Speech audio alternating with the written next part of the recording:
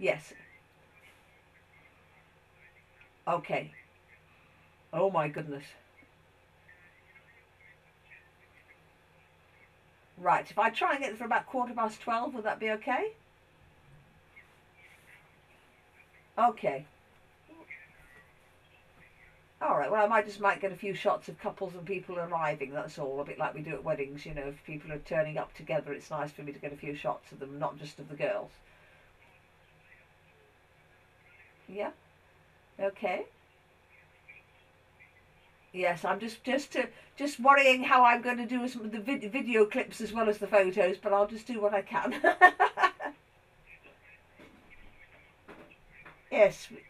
Well, if the vicar allows me to sort of do a bit of video during the service, but not photos, because video doesn't make any noise, and you stand still, so you might be happy with that. Uh, depends, but I need to know where I'm standing, so I know which lens to put on my camera and so on. Yeah. Right, well, I'll see you tomorrow then. By the way, is your home number wrong? Because what the number I have here, I've got 430075. Oh, you've moved house. What's your new address then? Typical. No wonder I thought it came up as number unknown. 9. Oh, Lilac Court. What a lovely name. Considering lilac is our company colour. 9 Lilac Court, yes. Yes. Yes. Golf Yankee, right. So, yes, so you've only moved a few doors down by the sound of things then? Yeah, well, with, if the first part of your postcode's exactly the same. So what's your new landline phone number?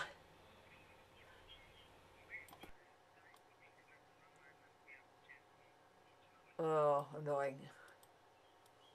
Okay. I'll delete that number then, because I don't want to be calling a number that doesn't exist. Lovely. Well, I'm glad you hadn't changed your mobile. That would have been a disaster. Yeah. Well, I've kept the same mobile number ever since my very first mobile, 10, nearly 11 years ago. Wow. Well, I remember mine was a yellow Sony Ericsson with bouncy buttons, rubber buttons. Yes, it was very useful. It was designed for people who drop phones, which I definitely fall into that category. Anyway, better let you go on if you're meant to be driving or going to the venue and getting it all set up. And I'll see you tomorrow. Oh, definitely. Thank you very much. Bye. Bye. Very nice.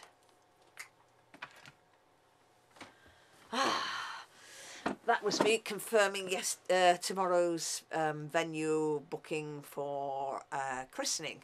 I'm just checking what time I've got to arrive at the church. I'm absolutely shattered though, because I haven't been to bed now for nearly 48 hours. I had to sew this dress, the wedding dress for our bride. She couldn't afford a dress, and it just made all the difference that she got this dress. Both of them are a little bit, well, they were very, very emotional and grateful for the lovely day we managed to help them have. And we got big hugs from Robert. He was a little bit sweaty, so I got a sweaty hug. But now I'm just checking emails, copying footage to my hard drive from my portable hard drive from the wedding, and I might just get a holding image online. But that's it. Our 24-hour mega day in the life of Stint is nearly over. Only nearly over because I'm so tired. I'm just going to have to crash. We called in at Asda on the way back to get some smokes for my husband, and I was asleep in the car while I was waiting for him because I hadn't slept at all. I'm absolutely shattered. But I have to feed the cats, and I'd love to have a night cup of Caro. Nighty night.